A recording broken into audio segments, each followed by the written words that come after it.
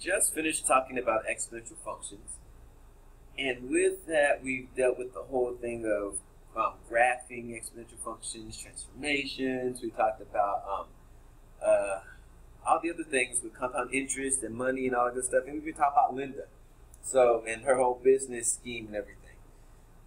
Now, at this point, we're going to move into the log section. The log section has a lot more into it, but we're going to deal with it piece by piece. So here, we're going to talk about first the definition of the log. Then we're going to go to the properties of logs. And sorry, not that one. We're going to do the definition. Then we're going to go to change the exponential to log and log to exponential. And that should be very easy and very fun. And then we're going to go back to the properties of logs. We're going to evaluate logs in the calculator and figure out how to do that and without the calculator. And we're also going to graph logs. We're going to find domain of logs. And we're going to actually find the log in the calculator. And it's important to know that logs in the calculator aren't just you put numbers in there and then you're done. There's a certain way you have to put it in. So we're going to talk about that this time. All right. So before we move into all the other deep stuff, let's talk about the definition of a log function first.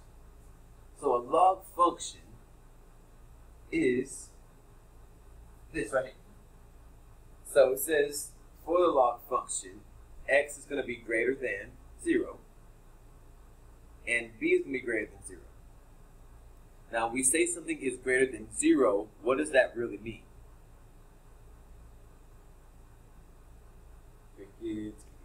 Everybody's thinking, yeah. So hopefully everybody thought when something is greater than 0 or bigger than 0, that means it's a positive number. So when it comes to x and b here, these are always going to be positive numbers. Always positive. If they're negative, you just stop right there and say that it cannot be done. So x cannot be negative and b cannot be negative. If it is, it cannot be done. And you stop right there. Right, and also b cannot equal 1. B has to be some other number greater than 1. So it can't be a negative number for b, and it has to be greater than 1. All right, now the biggest part is having to figure out what does the log function look like. So I like to do this one.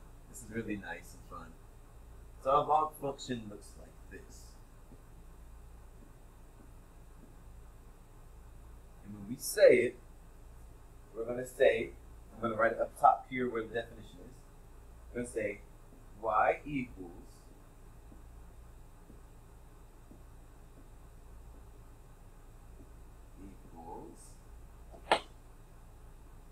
moving on for some reason.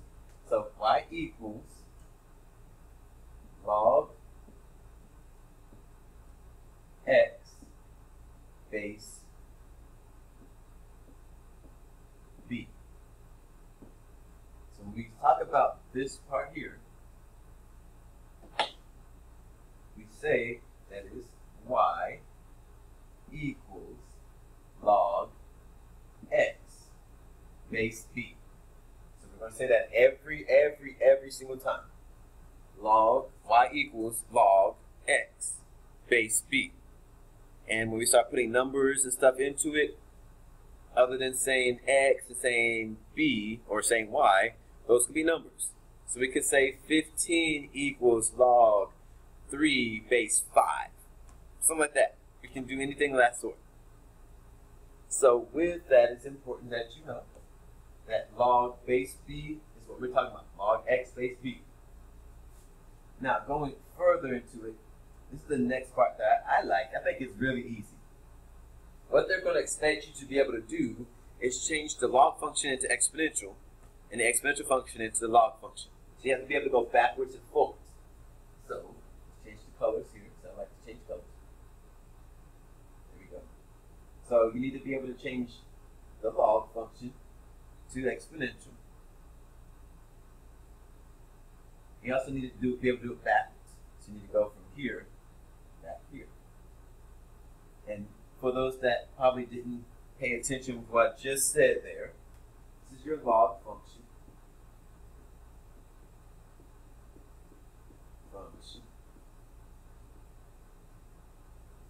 I don't know where that came from. And this is our exponential function.